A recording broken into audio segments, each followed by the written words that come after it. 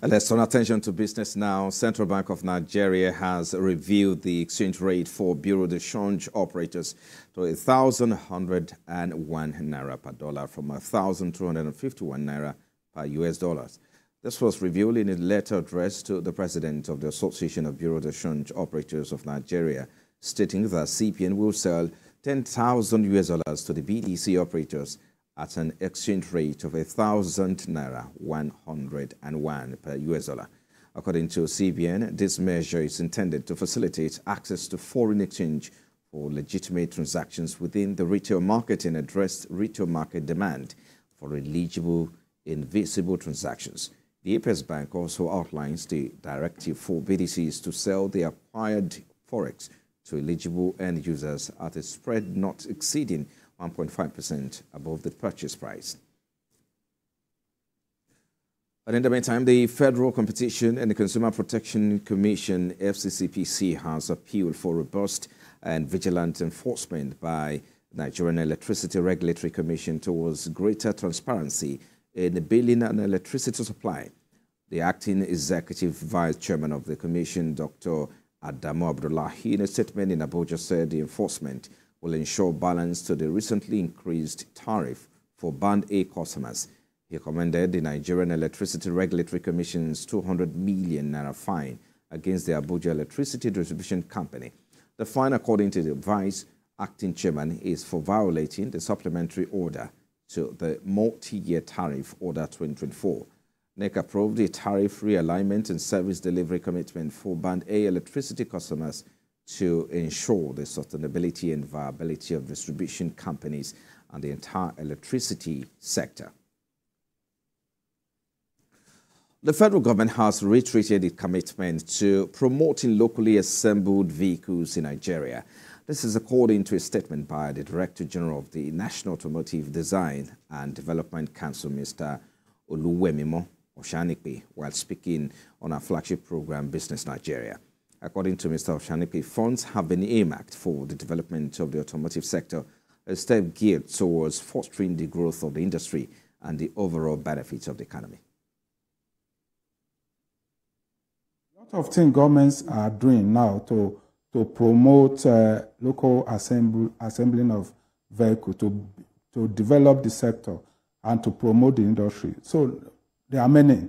Number one, we have a lot of fiscal incentives lying down, apart from tax holiday, apart from reduction in duty, and in some areas, zero duty. So all these ones are already put in place to encourage not only the new investor, even the existing assemblers. We are doing that. And again, just as I mentioned, we are investing in building industrial park, auto industrial park, where all the manufacturers can come together and then enjoy common services, common facility, in order to bring down the cost of production and then be able to share knowledge. So all this one we are also doing. Apart from this, we are working with other development banks in order to make auto fund available at a very reasonable rate.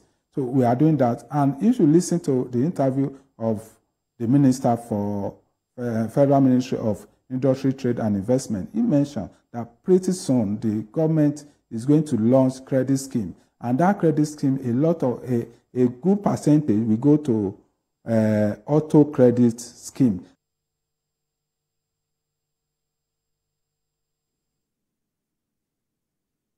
Let's take a look at the global equities figures now. Shares rose earlier today as crude oil prices retreated from a 6-month peak, while U.S. bond yields hit their highest as investors continued to rein in bets on Federal Reserve interest rate cuts. Europe Stock 600 index was 0.05% higher in early trading after falling 1.2% the previous week, while German's DAX was up 0.38%, but Britain's FTSE 100 was 0.19% lower. US S&P 500 futures were down 0.2% after the index fell 0.9% last week, and Nasdaq futures were off by a similar amount. China mainland stocks reopened after extended holidays with the blue chips gauge to 0.00 or 88% lower. Hong Kong Hang Seng Index rose 0.07%, while Japan's Nikkei climbed 0.91%. Meanwhile, stock markets have made a rocky start to the second quarter as the risk of a broader conflict in the Middle East pushed up oil prices. And now the U.S. Treasury Secretary Janet Yellen says President Biden's administration will push China to change an industrial economic policy that poses a threat to U.S. jobs. She said this in Beijing at the end of 4 days of talks with Chinese officials. The Treasury Secretary disclosed they had difficult conversations about national security, including American concerns that Chinese companies are supporting Russia in its war in Ukraine.